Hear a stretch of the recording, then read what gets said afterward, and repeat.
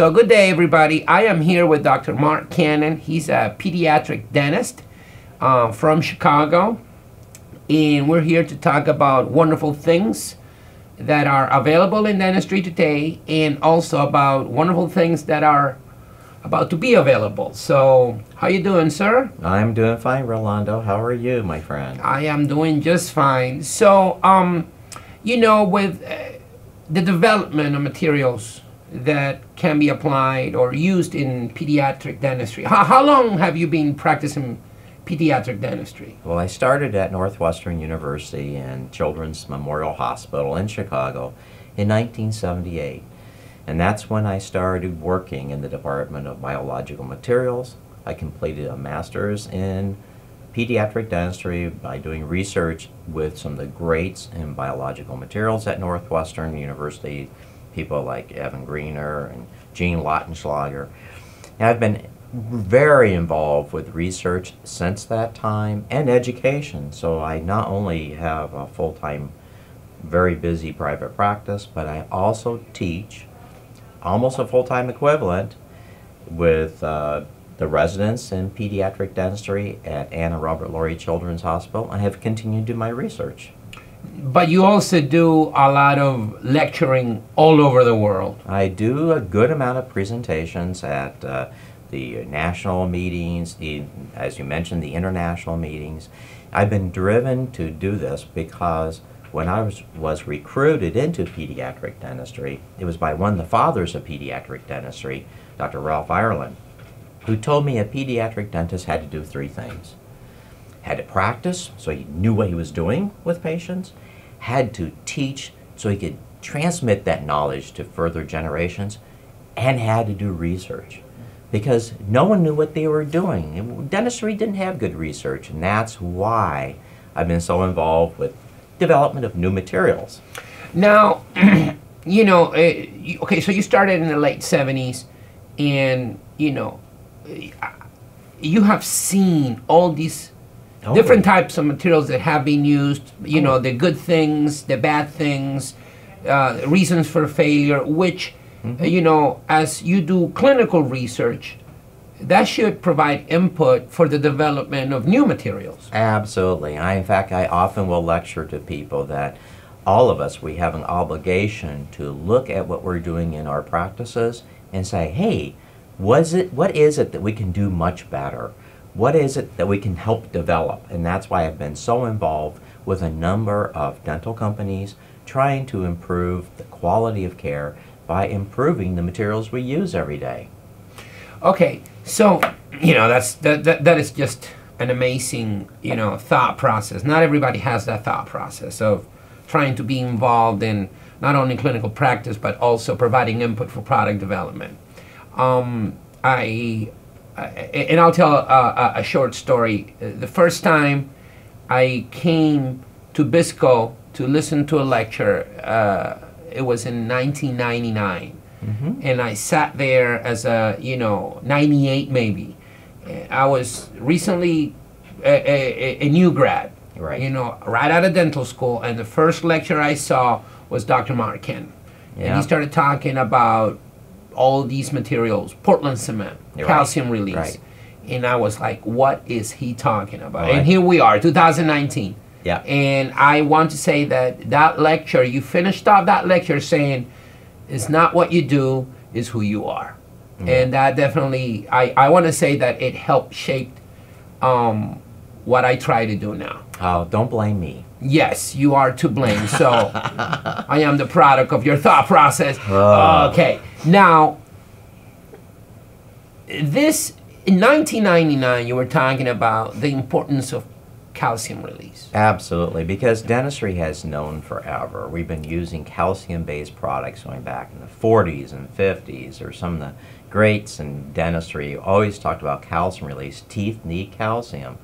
And it's really kind of silly to think that when it comes to ions that you should just throw one ion like fluoride. I mean, I know fluoride's the god of dentistry, but you have to use calcium and phosphate to help teeth heal, to help form new dentin, to form apatite. So being at Northwestern and being with people, some great people at Northwestern University, who were actually the top names in Portland cement, gave me a lot of, impetus. It gave me the desire to learn more in the Portland Cement Association, being in Skokie, Illinois. So I immediately decided we had to have a better tricalcium dicalcium silicate product. All right, so the interaction between calcium and the tooth structure has been documented. Very well documented. This is not new. This is something that has been, it's in the literature. Absolutely. And it's been documented for a long time. Yeah, decades and decades and hundreds of studies. So we absolutely know that we have decalcification that occurs due to caries, and the decalcification is the issue we have to deal with. So calcification is important. Fluorapatite prevents the beginnings of cavities, but if you want to heal the dentin, you're going to need to have calcium, and you need to have an alkaline environment. And that's the thing that we get with tricalcium dicalcium silicate. You get the calcium release, and you get the alkaline environment, which helps form new hard tissue, and it prevents the growth of the pathogens. The cavities producing bacteria hate an alkaline environment. Because I remember when I didn't do a lot of endo after I graduated, and that wasn't my thing. But I remember that when I was in dental school, when you had a tooth that you were doing root canal, you had to use a calcium hydroxide solution. You will put it in the tooth and leave it there for several days, and then when the patient came back, it was fine. It was clean. Yep. And the reason I was explained, and this is what I learned in the lectures, was due to the alkaline pH. Yes, alkaline pH is very important, and so that's why in developing these resin-modified tricalcium dicalcium materials, you have to have an alkaline pH. Something that when I lecture at different universities and institutions, the question people bring up all the time is about acidic monomers, and I say, yeah, because obviously Strep mutans, Streptococcus mutans prefers an acidic environment. Lactobacilli grow in a more acidic environment. But when you make it alkaline, you're preventing the growth of a lot of these pathogens. Now, when you brought the idea to the industry, so we're talking about bringing research to the forefront of product development. It's not only about the marketing needs, or the market needs, but it's about generating products that provide a better service, but bringing the idea from the research, component. You bring this idea to the industry, and BISCO hears you out. Mm-hmm. I'm assuming that you had long conversations with Dr. Byung-seo, all right? And you present this idea, and BISCO started developing a product. Mm-hmm. And I remember that you talked about this all the time, product being developed. It took a while. Yes, it does. It takes a long time because you can go through many formulations, and my favorite story is I tried to make one myself. Awesome. Yeah. How did that go? Very, very badly. It was absolutely had no calcium release whatsoever because the resin was wrong. And this is where you have to have the great chemistry that BISCO's known for, where you have to have the chemists who understand how to use the different monomers so you can have a good polymerization, and yet you can have the material itself release the ions you need and be alkaline. It has to be hydrophilic. And other companies have tried it. I mean, there's other companies have tried to make a light-cured MTA product, and they have not worked. And they have not worked because they were not able to get the right type of monomer mix that will allow it to be hydrophilic enough for the release of the calcium and for the alkalinity to work. And as you know, this has been tested. Many people have done research. Gandolfi, Prodi, Costa, Hebling have all shown that every study shows that TheraCal LC releases calcium and is alkaline. So TheraCal is born based upon the idea of calcium release and the research that you brought to the industry and also, you know, the chemistry thought process of BISCO as a company being run by and founded by a chemist. Now, again, that took a while, but that was the beginning of, you know, the Thera age, yes. At least from a BISCO perspective, you know, introducing TheraCal LC as a product, and how, you know, this product has been little by little kind of like revolutionizing the way, you know, dentistry is being practiced, or at least restorations are being done today. The concept of lining has been around for a while. Yes, absolutely. But lining with something that does those two things, right, which is release calcium and generate an alkaline pH. Now, a lot of us have been forever followers of like the open sandwich technique, or if you had a deep restoration, you would put a base in of resin modified glass ionomer.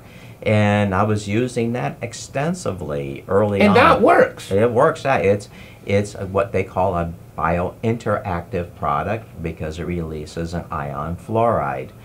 And so that helps with fluorapatite. But you know what? Fluorapatite's not that important to the dentin, nor is it that important to the pulp. Fluoride is an enzyme inhibitor, so it cuts back on growth of bacteria. But you really need to have that real alkaline environment. And as you know, ARM GIs, when they go on, they're acidic. And they work by acid-base reaction. So it takes time for that pH to neutralize. So it came to me that we should do a resin-modified, quote, Portland cement. And that started the family of Thera. And the Thera family will continue to grow because now, of course, there's not just TheraCal LC, but we also have Tharus Em, which is a cement product that goes on acidic and becomes then alkaline. And then, of course, TheraCal PT, as you can see here. And TheraCal PT is a dual-cured TheraCal that's very useful for pulpotomy and pulpotomy techniques. And I personally love it for deep basing. I use it whenever I get close to the pulp. I always put TheraCal PT in. Being dual cured, it continues to cure, so you don't have to worry about any uncured monomer. Now, all these products are based on the TheraCal, I want to say chemistry. Right. Okay? Which is trying to find that balance between the good polymerization, good physical properties for its indication, but also that calcium release, that alkaline pH generation. I will never forget when at BISCO, Dr. Liang Cheng told me about developing Tharus Em and how they were able to develop this, you know, self-adhesive cement that was dual cure that went from acidic so it could have adhesive capabilities and then became alkaline. I was stunned because I didn't think they'd be able to do it. But this is a great cement. This is my go-to cement for zirconium crowns. And in pediatric dentistry, we do zirconium crowns. I think they look beautiful, but the tissue response is good, and we don't have to worry about any of the metal component like you do with a stainless steel crown. Right. So this is great for a lot of pediatric dentists, and I use it for all my ceramic crowns, and actually for my stainless steel crowns too. You know, one of the things that, at least when we have meetings at BISCO about, you know, developing or using the Thera concept for new products, it's just, it opens up this vast array of possibilities, you know. And, you know, we're working on different things, and we cannot, you know, just disclose everything we're working on, but there are so many different applications for a hydrophilic monomer that allows for calcium release, alkaline pH generation. It's just outstanding, you know. Yes. And I enjoy every meeting that you attend because Well, it's kind of hectic because you always come up with new ideas, and we just can't keep up with you. You know, it's a little annoying. Oh, yeah. Yeah. It's annoying for me, too. Yeah, it goes both ways. Yes, it does. Now, as I say, new technique that we've been talking about for 10 years, but go ahead. Yeah, okay. So one of the things that I have to assume because of the amount of patients that you treat, and the amount of education that you provide. And because people know all over the world that you have been involved in the development of all these products, you get a lot of questions. Oh, I do. So what kind of questions do you get? Well, unfortunately, I'm a little disturbed because when I do these presentations, and often there's presentations on something completely different from dental materials, it could be like on rare diseases, sometimes people ask me questions like, well, aren't you worried about the acidic monomers? You know, I always tell them, just check the pH on these. You know, and it's really easy to do. If you want to do it at home, you can do it yourself. All you have to do is get a pH strip you use to check your swimming pool, and you just wet it and squirt some of this material on, and you'll find it is alkaline. It's very alkaline. Then do it with something else. Try it with Vitribon, and you'll find Vitribon is very acidic. Well, I hope that we all know that alkaline is vastly better for the pulp, not acidic. So please, if you worry about using acidic monomers, stay away from acidic materials. But remember, you can check this yourself and read everything in the literature about it. Thera, the Thera family, it's alkaline. And you get the release of calcium. Now, I know that you are a little flustered with some of the, resistance of, educators and, certain companies about the success of Thera, because that's basically it. It's the resistance about the success. And, everybody generates a story in order to, kind of like try to stop the other product from growing. So I know that you have been a little bit frustrated about that. So tell us, what is that about? Well, actually, you'll find that true in everything. When you look at people who first discovered that, for instance, Helicobacter pylori was the reason for stomach ulcers, they were criticized for a long time. The researchers who said that tuberculosis was an infectious disease and not inherited were criticized because people said, no, it runs in families, it has to be genetic. Well, now we look at this, we all laugh, right? Well, one day down the road, everyone's going to be all laughing about people who said, well, don't use Thera because it has acidic monomers, because eventually the truth comes out. And that's why, we'll see down the road, because nothing shows you more that you have been correct when people try constantly to imitate your success. And as time goes on, and eventually other companies are coming out with similar products to Thera, you'll have to say, wow, it must work, because they're making it now too. Right, right. And it's interesting that you say that, because yesterday we unveiled the first Thera knockoff, which is fine, which is great. We just saw that from a company. Doesn't matter. But don't advertise them. Yeah, let's just not say who makes it. Well, Dr. Kenneth, it's been a pleasure as always to first of all, thank you for inviting us to your office and let us invade your space and giving us a little bit of time to talk about Thera. Thera, we believe at BISCO that is a wonderful thing, and we're putting a lot of resources into it.